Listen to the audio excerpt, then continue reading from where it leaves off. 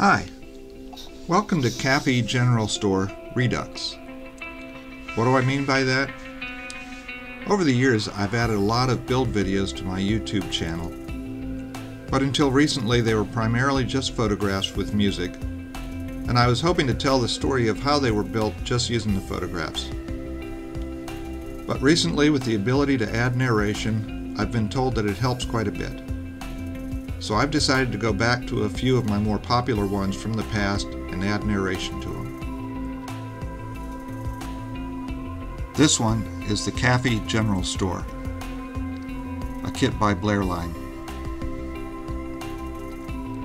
General stores were commonly found across the rural areas of America. Some of them still survive. General stores were once the hub of rural towns, where people came not just for provisions, but for gossip and treats.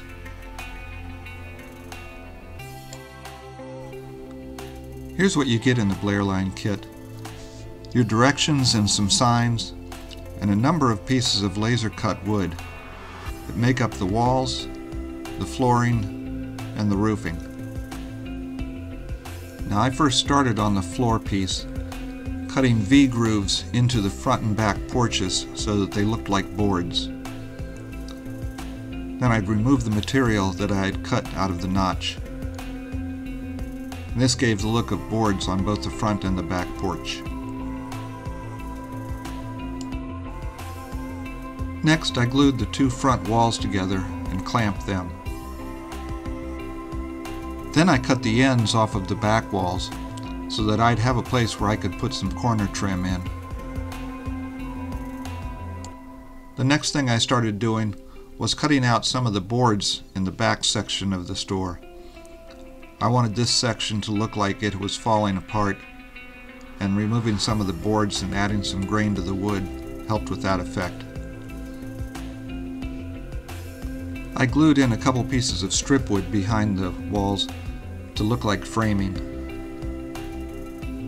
Then, after test fitting the walls to see how they looked, I applied murky brown to the lower portion of the walls, and then went over the entire wall with hunter line medium brown.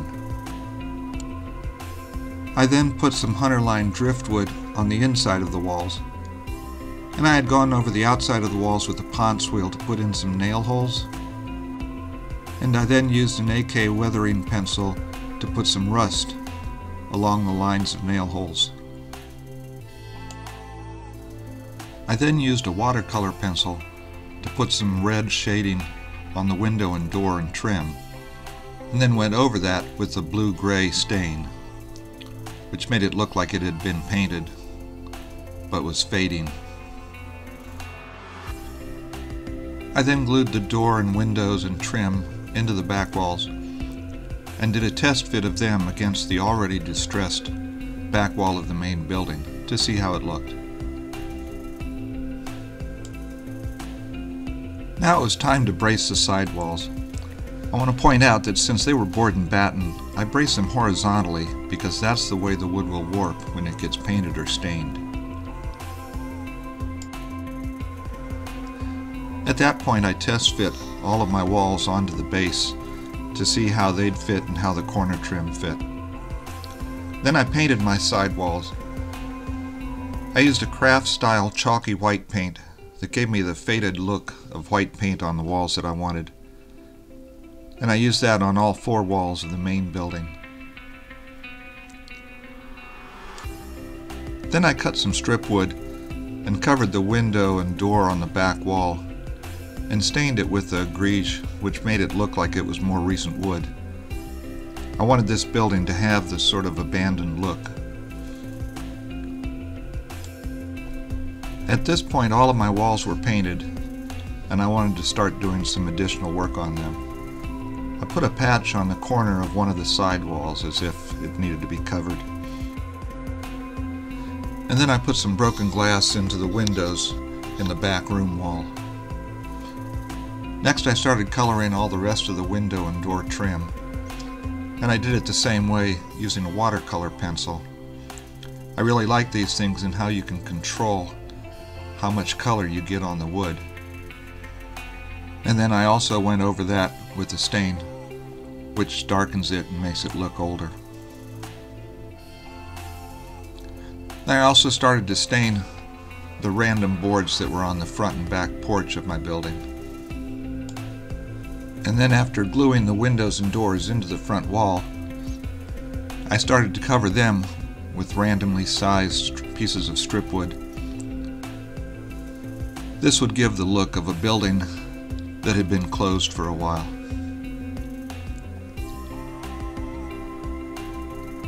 I cut the pieces to random size and also did a variation of staining on them. And then I put together the screen doors using some fabric that I had for the screens. I added a door to the back wall that would end up being on the inside of the back room that you could see through the windows. I glued the screen doors on as if they were partially open and somewhat broken. Then it was time to work on the signs. Some of the ones were ones that came in the kit, and some of them were ones that I downloaded from the internet. After I cut them all out, I used a variety of methods for rusting them. In some cases I'd use AK watercolor pencils or an oil brusher, and in other cases I'd use craft paints and use a sponge method to put the rust on. Then when it came to the large Coca-Cola sign on the back, I used oil brushers again. Then I attached all of the signs to the walls and started to glue the walls together. I used clamps to hold the walls in place while they were all drying. I had found it easier to attach the signs to the walls while they were all flat. It made it easier to glue them in place and to have rust dripping down from underneath the signs. Then I attached the roof that I had already made onto the back room and put some rafter tails in place underneath it. Now I started working on the sign that would go over the front porch. I had downloaded it from the internet and weathered it some. I'd put in all the posts and the roof braces the way the instructions say to. And I wanted the sign to look as if it was collapsing, so I cut it in half. Half of it was going to be propped up the way it was supposed to be, and the other half will be fallen down.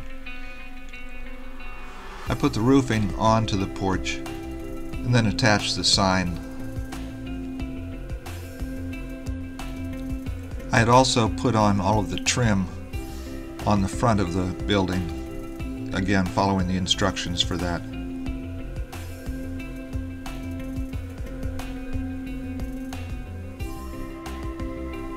Next it was time to work on the roofing for the main building.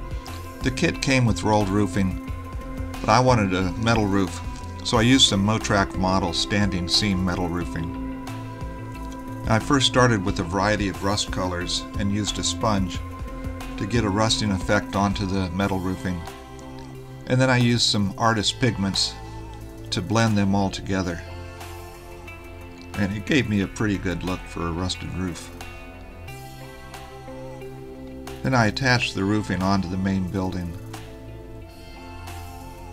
I decided to put a patch in one spot, and again I used an Ammo by MIG oil brusher to rust it, but not as badly as the other pieces. And I still needed to put the chimney in place. So I had painted it a brick red and then used a little vinyl spackling to put the mortar in place. Then I glued the chimney into the hole in the roof. And I went over the rest of the kit with some more artist pigments, just blending all of the weathering together. I like working with artist pigments.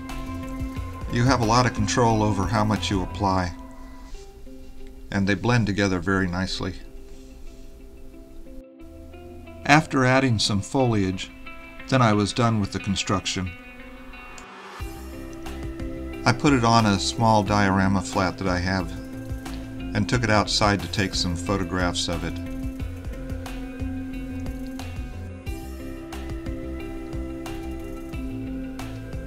Then ultimately it ended up being on my layout. Thank you for watching. I appreciate your time.